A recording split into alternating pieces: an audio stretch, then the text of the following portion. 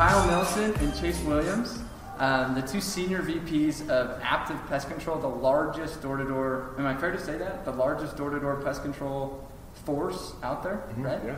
You guys did how many accounts this year? As a company, we did 185,000. 185,000 pest control accounts. That's like, I mean, are you guys like up there with the Orkins and the Terminexes yet? Like, I mean, so customer-wise, no.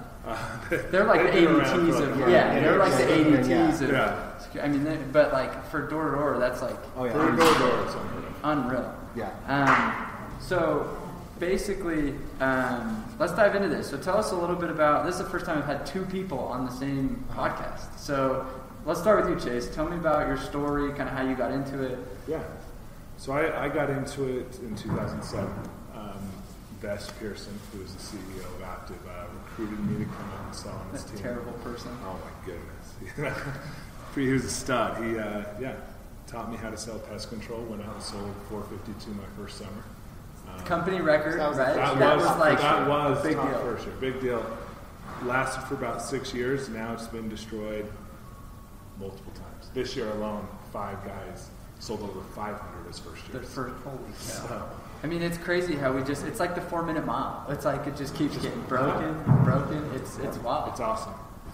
So tell me a little bit about you, Kyle. Like, how'd you kind of have a different story. Yeah. And this is inspiring. In my opinion, it's like, because I was always like, oh, the tags, like, whatever. There's just guys that can't sell. But, like, you have a cool so story. I guess I'm like the Drake of pest control. I started from the bottom now. Now we're here. I started off as a tech, actually the same year that Chase started selling.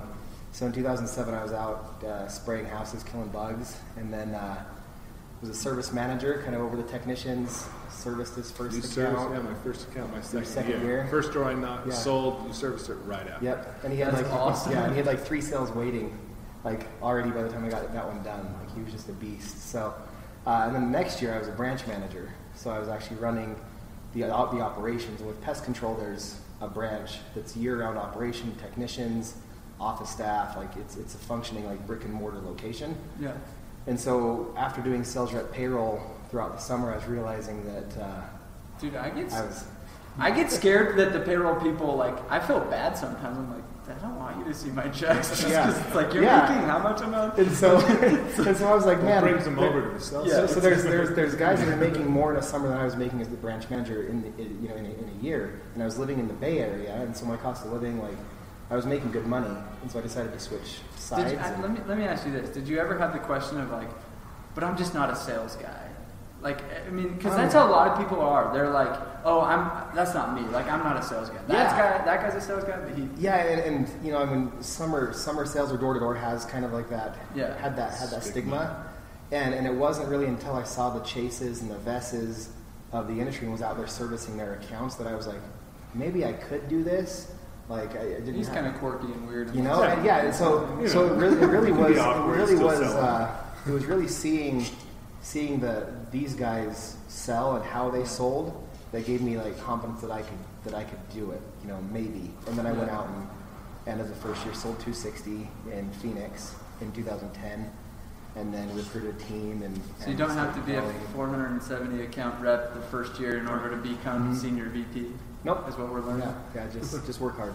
Cool. So you kind of, you know, you had obviously a slower like first year. Then you went and managed, I'm assuming, and then not doubled, but did 100 accounts more my second year from my first. I did 360 my second year, and you know that recruiting grew, and then that recruiting grew, and then that recruiting grew, and just now I'm here. Started from the bottom, now we're here. Yeah, exactly. Love it. So this year you did 70,000 in your group. You did about 50, so 49,000 right now. Still has a couple guys out. Still have a few guys out doing postseason. How many pest control companies could say they have done that many? Just 70,000. I mean, I don't think you alone would be bigger than. I don't think there's any pest control company that's ever done 70,000 in a summer. Yeah, that's what I'm saying. Just your group alone beats out 99% of pest control companies. Yours alone. Yeah, that's crazy. So. I'm just excited for you guys just to jam. Like this will be fun. So tell me a little bit about, we're gonna talk on 3 topics, okay? Leadership, obviously you've done something phenomenal to grow, hundreds of thousands of accounts over the years. Culture, and just like the integrity and like what's created like the leaders and companies that you guys are a part of. So let's jam on like leadership first. Obviously you had to do something right for your people to stay loyal for you long enough in order to like be here. So yeah, tell me a little bit about what makes you good. Yeah. For me, I think it started from my leader, the things that I learned from him. Vass, set a really good vision of what I could do and his example of good leadership. For me, leadership is a key part of keeping guys bound to you and helping them grow. So for me, it's recognizing their potential as a leader, recognizing the potential of the guys under you, and then setting the vision to help them reach that potential. And then for me, I think there's a lot of different type of leadership styles. For me, my style is just servant leadership. I'll do anything for any of my guys to help them reach their goals that they have. And just having them see that you're like fully there to Always serve. there. Yeah, always there to do whatever they need. At their beck and call. Some of my managers call me their secretary, and I'm fine with that. Well, it's the attitude of, I'm not your boss. You're my boss. I work for you. I know I'm over you, but it's the attitude of, you're my boss. Yeah. You tell me where you need me, and I'm there. Yeah, That's cool. exactly. What about for you? What things have stood out for you? Yeah, I think it's very similar to Chase. I think my reps, or my team, my family, I'll never ask something from them that they know that I wouldn't be willing to go out and do myself, or that I haven't already done myself. And so knowing that I'm there for them, but that I'm also leading by example, like being an example is super important to me. Even now, I'll still go out and knock and still sell when I can in my free time. And people are like, well, you're a VP of sales, why aren't you, taking some time off during the summer and kind of relaxing a little bit? Like, I don't know how to relax. I don't know how to stop grinding. But for me, it's also just showing those guys, even the newer people, the first years that are in, that I can still go out and throw on 5, 6, 7, 8, 10 accounts a day, that I can be current. And so I think the example is really huge. Actually, you have a really cool story about example. Tell them about that. What was it? It was Seattle. Yeah, tell them about Seattle. Yeah, this story gets thrown around after. Yeah, I want to hear it. I'm excited. So this was my second year managing a team. We went up to Seattle. We opened up a branch. We'd only sold in California. So rain was something brand new to us. Does rain bring more bugs or less bugs? Or? It pushes bugs inside. Okay. It does. It's especially up in Seattle, tons of snails and slugs. But it was the knocking. It was the knocking in the rain. Yeah. Oh, because you have to deal California. with every day. Yeah. No sunshine down in Southern California. Perfect weather. It's not even hot. Yeah. So we go up to Seattle, and this day, it was maybe the third week of the summer. We go into this area. It's Everett. I remember every part of this. It's funny because I get a text from my brother, and he's like, "Hey, pretty much the whole team's going home because it's raining. We don't like the area." And I always, area's never a factor in sales. It's always your mindset. And they were getting defeated by the rain because it was just raining all day. And so I was sucking it up. I had one sell by lunch. Actually, I think I had one sell 6 when I got that text. I got a sell. And then I get see my phone. I have that text from my brother saying everyone's going home. They're all playing mutiny. We're not knocking in the rain. Yeah. I mean, as a manager, that's the worst. You're just suck it up, little pansies. Let's go. You know what I mean? That's the worst text. You're just I can't even express that anger that I felt at that moment. That oh my goodness, my team is falling apart. It's the third week of the summer. Yeah, they can't handle the rain. Can't handle the rain. Seattle, we're going to deal with that. We're going to deal with this all summer. Yeah. And so I had a girl I was training. She's shadowing me. Seeing how the sell was done. It was her first day. I'm like, okay, I gotta kill it in the last 2 hours. It was 7 o'clock. I had one. So by 7, I still didn't have any sales. So I was getting really frustrated. Everyone went home. I was like, okay, I just got to reset my mindset. Finally got a sell. Boosted my confidence a little. And the next 7 doors, I sold. So I ended up with, I think it was 8 sales that day. That girl's like, oh, pest control's so easy to sell. I'm so excited. Because she just saw me sell 7 doors in a row. And so in the rain. And so I go home. I go back that night. Don't even tell anyone what I sold. Because it was back then we didn't have before all this. There was no cool dashboards. Yeah, and there was like, nothing like that. You couldn't, and so I was like, I'm not telling anyone what I sold until the morning meeting. And I'm just going to be like, look, you guys missed out. Man, the bugs got pushed in the home from the rain. It was awesome. The afternoon was money. Everyone was home. I sold 7 doors in a row. Like, it just all falls down. The more you knock, it's a numbers game. Sometimes they come in the morning, sometimes they come in the evening. Most of the time they're spread out throughout the day. You just have to stay consistent. That year I ended up having 7 guys sell over 300. Wow. And I'm sure there were a lot of those accounts sold in the rain. Yep. Well, no one ever left home. Or left for home. So it totally shifted the culture of we knock in the rain. Like our identity is like rain or shine, let's go. Go at it. Because that's like one of the hardest things. I'm sure your managers and you guys have dealt with kind of, I call them like mini mutinies in summers. All the time. It's like this little clan is like, we don't like the manager, and then they spread that cancer, and you're just like, they're revolting. You call your manager, your regional, or whatever, and it's like, half my reps are going to leave this week. Like, what do I do? Like, what do you do in those situations? Like, what are some other things? So that's like a perfect story, and that's actually like really cool. But like, this is a good jam. Let's run on this thread. So, what do you do in those situations? You're the manager. You're like, how do I turn these guys around? What do you do? When I think my first response is, are you working? Are you putting in time? So they can look to you as a manager and say, if I'm doing what he's doing, am I seeing success? If the manager's working less hours than he should be, or half days, or cutting out early, leaving like prime time, like that his team's going to follow. And although he still might be putting up good sales numbers because he's a talented rep, or he's his second or third or fourth year and he has it down, the first year reps need that full day. They need that full day example to see success. Because if they see the veteran only working 4 hours, they're like, I can work 4 hours. And they go out and get zero. And if they're not making sales, they're not making money. If they're not seeing success, like, I don't know if this is all right to say on your podcast, can say whatever you but want. I call it fat bastard syndrome. Good. From Austin Powers. Okay. So if a sales rep is unhappy, it's like, I eat because I'm unhappy, and I'm unhappy because I eat. He's like, I eat because I'm unhappy, and I'm unhappy because I eat.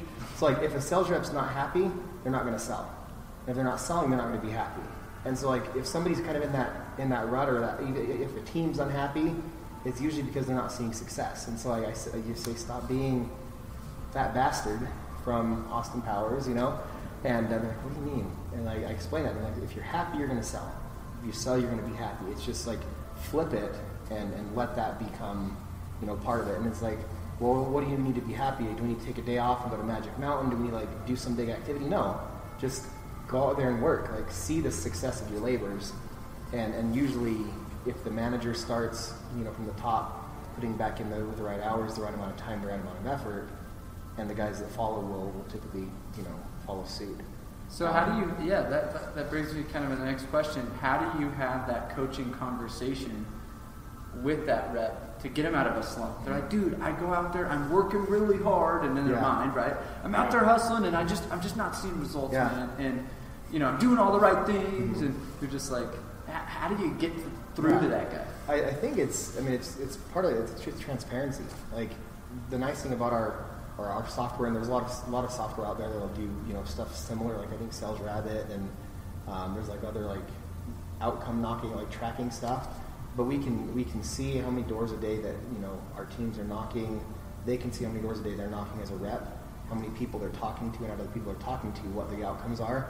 Not home, not interested, in contract with another company, product concern, price concern, renter, no English speaker. Like, they can see all of their outcomes. And so for us, it's really easy to call a rep that's saying, I'm doing everything I can, and say, well, actually you're not.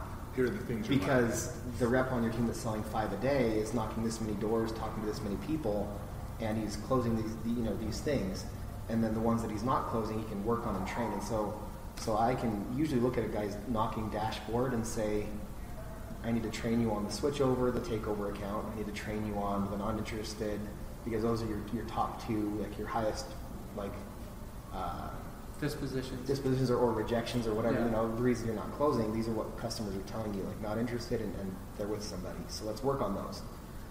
Also, let's work a little bit more or knock more doors or walk a little faster or get a Segway or a Razor scooter. When are you coming out with your own brand? Dude, one day that D2D scooter, we'll put like a little pouch for your iPad, like customize it. But I mean, so it's either work harder, so knock more doors, so talk to more people, or train, or do both. And I think really like what I try to push is do both. So train when you're not knocking, and then find ways to always knock more, whether it's taking shorter lunches, getting on the doors earlier, working later.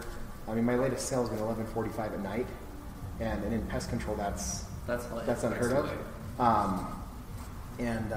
And so I know that late sales can happen, and it's all about mindset. Like I'm not going to go home without at least one sale. I've bageled one day.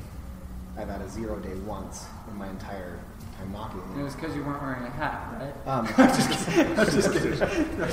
But going on top of that, I think it's nice to be able to target those things and find out what their issues are, but then it's the mindset you have to change too with that rep. So sitting down with them and helping them refocus on what their goals were coming out before they came out. Yeah, there's a reason why they came out. Yeah. 3 weeks in, they forget that. Because you can point out all the things they're doing wrong and help them do it, but if they don't get in the right mindset again, yeah, because they might be like, I know I need to work harder, I know I need to do this, but if I work harder, I'm still going to get the same results. Like they kind of have this victim play. Exactly. So, like, what are some questions or things? So things you have to do to switch that is first help them realize they have this negative mindset. That can be a hard thing for some sales reps to take in, because right now they're blaming everything else, wherein it's actually them. They're causing this cancer to grow inside of them.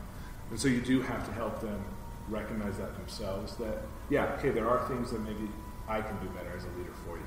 And sort of take responsibility and like, okay, I need to do this for you. Here, I'll come out and go knock doors with you. Let's get you out of this mindset. Let's have you have fun on the doors. Let's help you and start enjoying this again. And then also, I think the key thing is helping them recognize that there is something they need to fix in their mind. And I think going along with that is when they see you get vulnerable and like take ownership over like them, a lot of times if you're cranking out a ton of deals and you're hustling 3 times as hard as everybody else and you're leading from the front, that rep is going to go, wait, no, it's not your fault. And then they go, well, it's really my, and then you're like, wait, what? Like, and then you're like, oh, you're starting to recognize? Exactly. Yeah, that's exactly right. As you take some part of the blame from them, they're more willing to voice, okay, there is issues I have too. Yeah. And then once they recognize that, okay, let's fix these things. Here are things that we can do to help you get rolling. Cool. And one thing I love to fix the negativity, because that's typically what happens at that point, is I just have guys write down a list of why they're grateful. If you ever feel like that negativity is creeping in, write down what you're grateful for. Yeah, it's one of the fastest shifts. Actually, today I'm releasing the podcast of Mr. Thank You. And it is amazing, the study and the stories that have come from gratitude and just how it shifts your mindset. And a lot of times it's just because we're so prideful and just humbling down and being like, I guess I do have a great job and I have a great family and I have a great opportunity. It's a quick way. And I think too, sorry to cut you. No, you're good. Is I with servant leadership or servitude, based leadership, is taking an interest in your people, like looking for trends and trying to get ahead of the negativity or ahead of that mini mutiny on the team or that rep, like being involved, like looking at the guys that sold well, calling them, texting them, hey, great job today, but also looking at the guys that didn't sell well or haven't been selling well or that were on fire and now they're having an off week or two. Like reaching out to those guys almost before they get to that breaking point. Yeah. The whole like people don't care about how much you know until they know how much you care. Like if they know that they matter to me more than the override or the commission or the money, then they're going to respond more to my coaching. And if they just think that I'm, looking for as many recruits as I can, anybody in Provo with a pulse can come sell pest control, like if they just feel like a number, then they're going to respond as a number. But if I know them and I know about them, I know their name, I know I'm friends with them on Facebook, there's a relationship there, they respond better to coaching. And so I've always tried to make it a point to put money, fourth or fifth down the list of reasons why I do this job, and keep it there. Yeah. Because the second that somebody's focus becomes like, not as a first year rep, like first year reps, they're there to make money and like they can throw those blinders on, that's great. Like I call it like the selfish summer, where that's what they should be focusing on. Like, this is me, and it's that 1 year where they can really just focus on nobody but themselves. Second year you get into leadership, you get into to training and recruiting. We're all parents, and I look at, we do things differently now because we're parents, and we did when we were single. Yeah. And so we make decisions off of what's best for my kids, what's best for my family, and when I'm a recruiter and I'm in a recruiting situation, I try to look at them as my kids in a weird way, where I'm like, is this decision going to be best for them and best for my family? Yeah. And so that's kind of how I look at it, and it seems to have worked. No, it's showing that appreciation and curiosity, and it's hard for them to receive anything when they don't feel like you care. Yeah. You can tell them all the best lines and the best things, Yeah. and they're like, but I don't give a crap. Screw you. Know what I mean? And so one of the questions, and this may be a weird question, but it's something I deal with in that regards, is let's say I have 30 guys on my team. Mm-hmm. What systems could you put in place to constantly keep that proactive communication with each individual rep? Like when you're managing a bigger team, or even 15 people, like how do you not avoid forgetting about this dude and forgetting about this dude? Do you have some... So with Aptive, we actually have rules in place, and it's part of our success, but we don't allow teams bigger than 15 to not have multiple high-level reps on that team. So 250 level is what qualifies guys to be a team leader with us. So if we're having more than 15 guys, we have multiple 250 level reps. Even with 15 guys, unless we try to get multiple 250 level reps on that team. And give responsibilities to those reps to also kind of empowering others to it's like preparing them to be leaders as well, and giving them responsibility, because that is a huge problem. Yeah, because it's almost like, well, you don't care, you don't reach out. It's like, dude, you got to realize I got 30 people.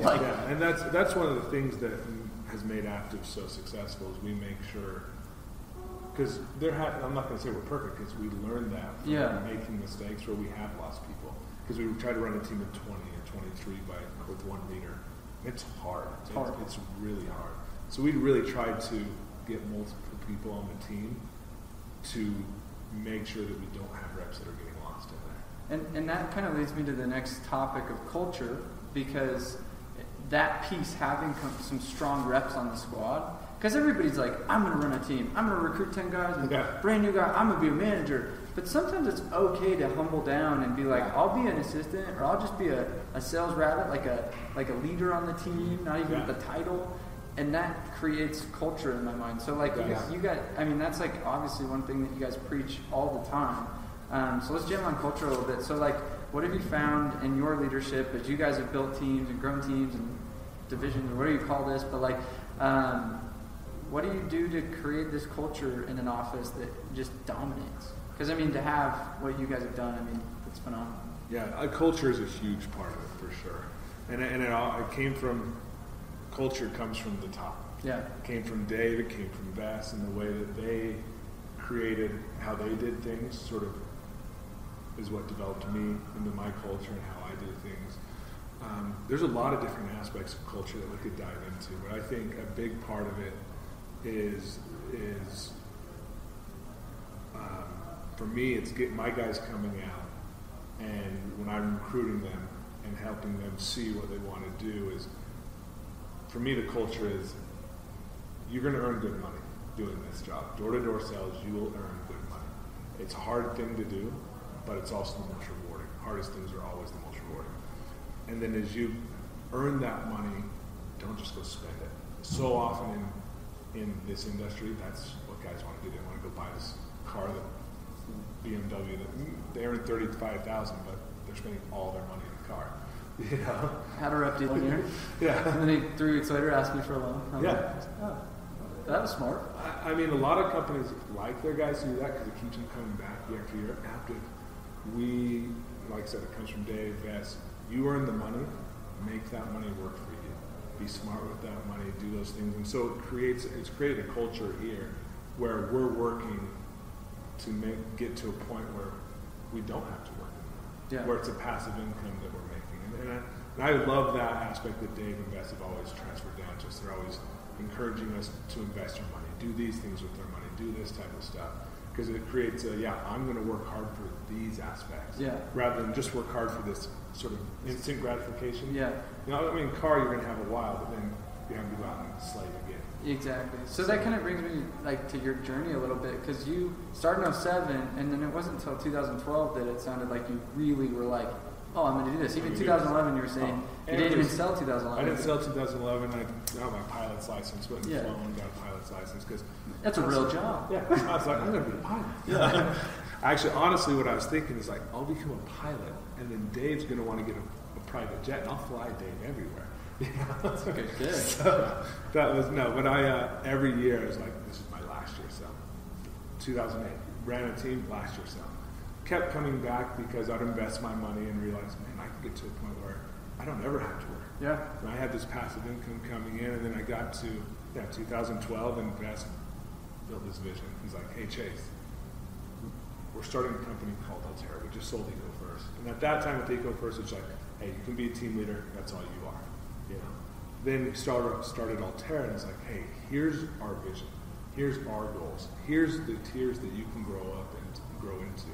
Here's the goals of the company. This is my goal for you. I would love to help you hit these numbers and earn this amount of money and be able to help this many reps be successful. And I was like, you know, that sounds fun.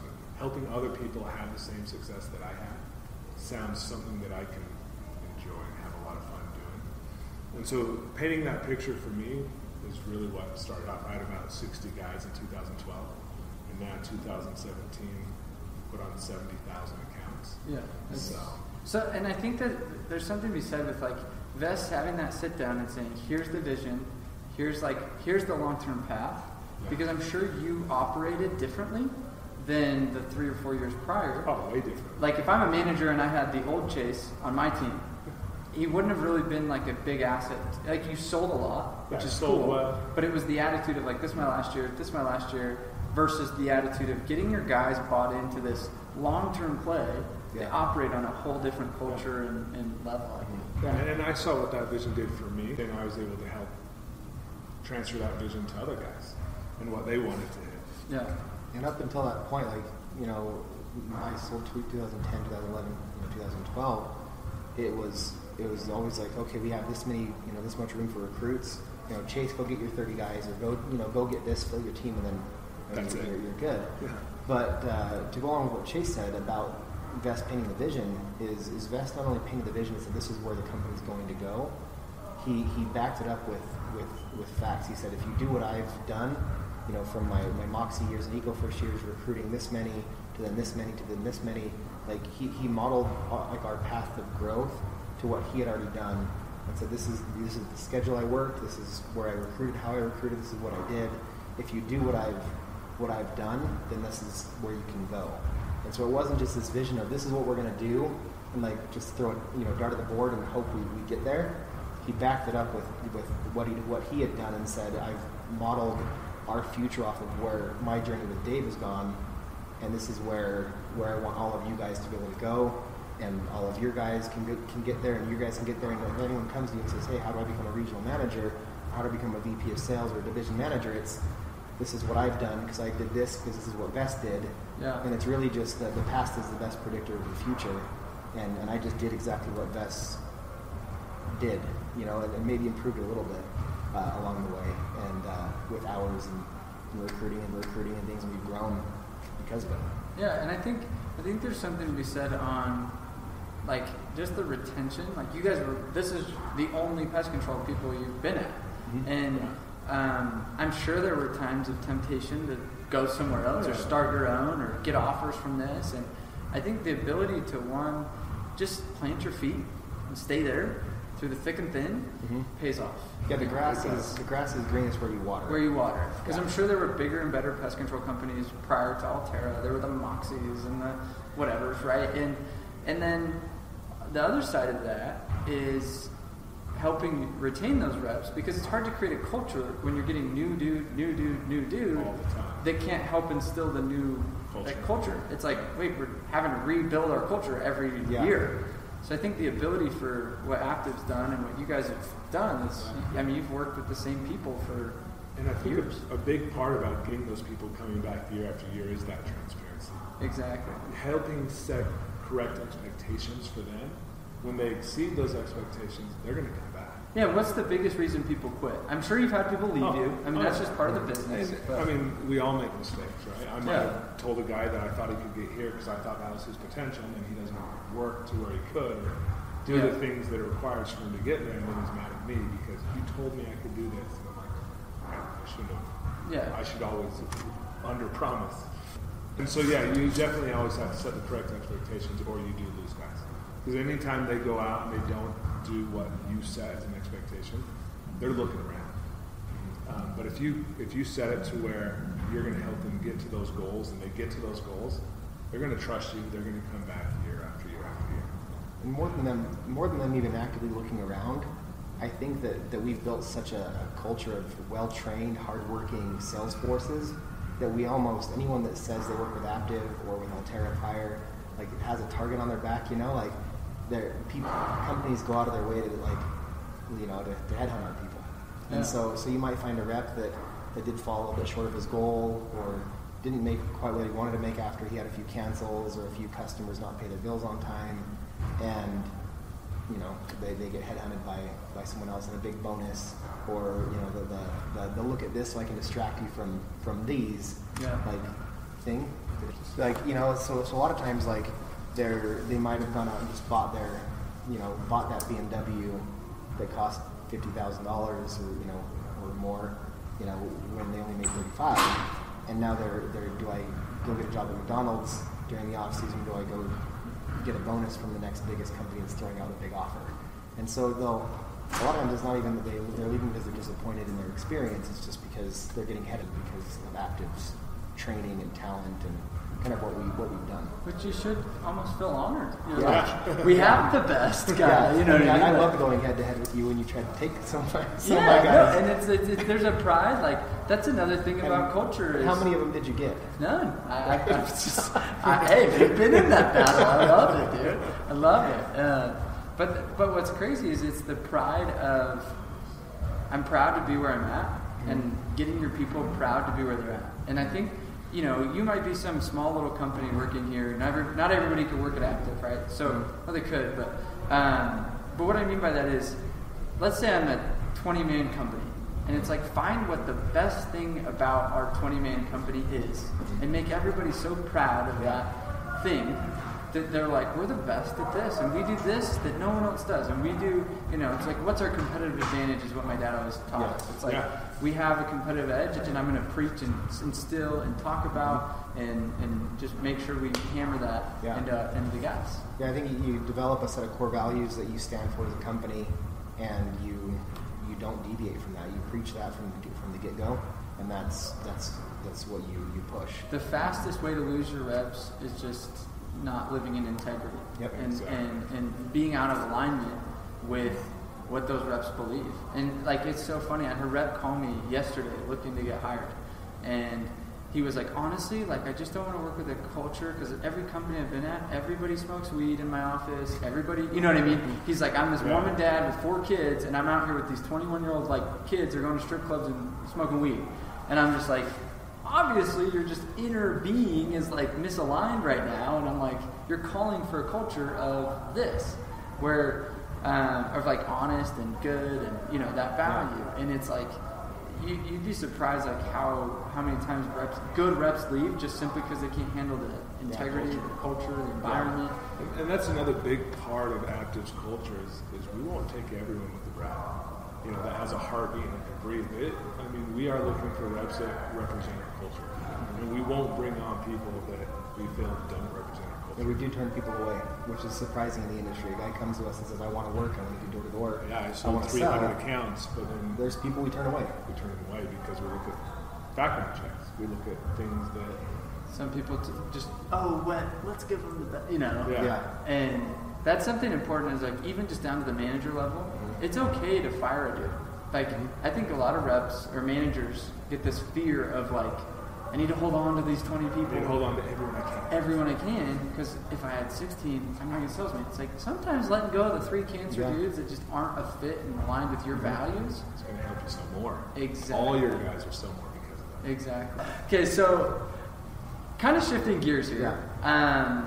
Tell me a little bit about some of like the crazy things and either rep, like dude freaking stole my car and drove it off a cliff stories, to either craziness on the doors that you've seen or been part of or heard of, like that you guys have been through your whole careers. Well, you hit this first guy. I don't know. I mean, I think I've had a goal. It's just one of my weird little quirks with my summers is I have a goal of every year to either sell a little person. I don't want to call him a midget because that's not respectful, but a little person or a celebrity, either one. And I have. I mean, every year I've sold somebody famous, whether it's been like an actor or musician, professional sports player. That's awesome. And it started when I sold MC Hammer, actually. You sold MC Hammer? Yeah, I sold MC Hammer. How do you knock on that door? So I lived in Tracy, California, and I was the branch manager actually at the time, and it was I'd already decided to leave at the end of the summer and become a sales rep and sell, and so I gave the sales reps his address. They were knocking my city, and of course I knew where he lived because the LDS missionaries in my ward at the time were like, yeah, this is his address. We want to teach him about the gospel. We want to teach him about Jesus. And so they knew where he lived.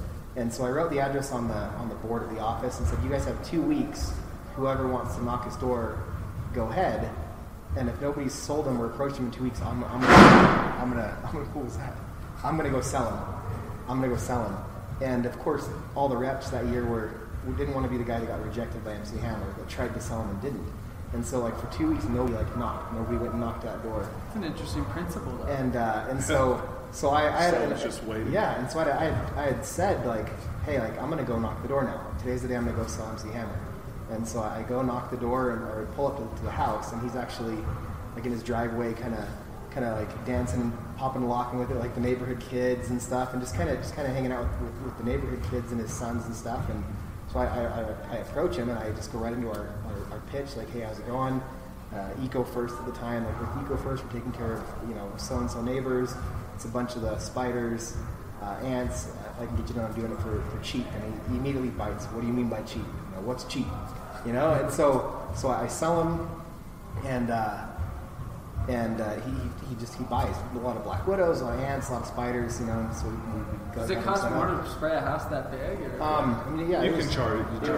And he lived in a nice house. Like people worry about has he rebounded and stuff. Like he lives in a nice house. He lives comfortably. Like has banana trees. Like really like cool dude.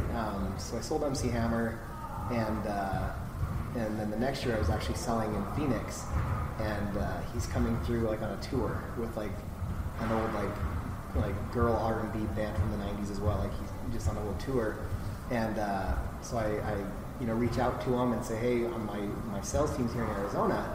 I see you're coming on tour, and we ended up with backstage passes. Like the next year there was concerts. We ended up on stage with him and like his crew for Can't Touch This for his finale, and we were up on stage and we just got done knocking, so we were in our like polo shirts with our sales logos, like trying our best to do the hammer dance and everything, and it was a fun experience. And so every year since then that I've gone out and sold, I've sold either a little person or a celebrity or both. That's so cool. That's fun. Do you have any crazy story? I mean, nothing like that. I know. I was like, should we just end on that? I'm like, crap. My stories really just deal with weird people you run into. Yeah. I mean, obviously, a lot of us, I think, at one time or another, if you're not so many years, you're going to have the opportunity to be raped. Yes, the molested person. I definitely had that opportunity. One of my favorites that I laugh about all the time, because I was out training, and this guy was following me, shadowing me, and we go up to this door and it says no soliciting on it. And I'm like, 1 out of like 10 people with no soliciting get mad at you. They get mad at you, just apologize, say I'm sorry, and leave, right? But I'm like, 9 out of 10 times I never say anything. And this guy heard everything I said. The window is wide open. He comes out just freaking out at me, yelling at me. And I'd set, because I just got to sell like the door before, and I'd set water down on the side. And he was yelling. I was like, I'm so sorry. And I'm like, we're leaving. We're walking off the door, and I forgot the water.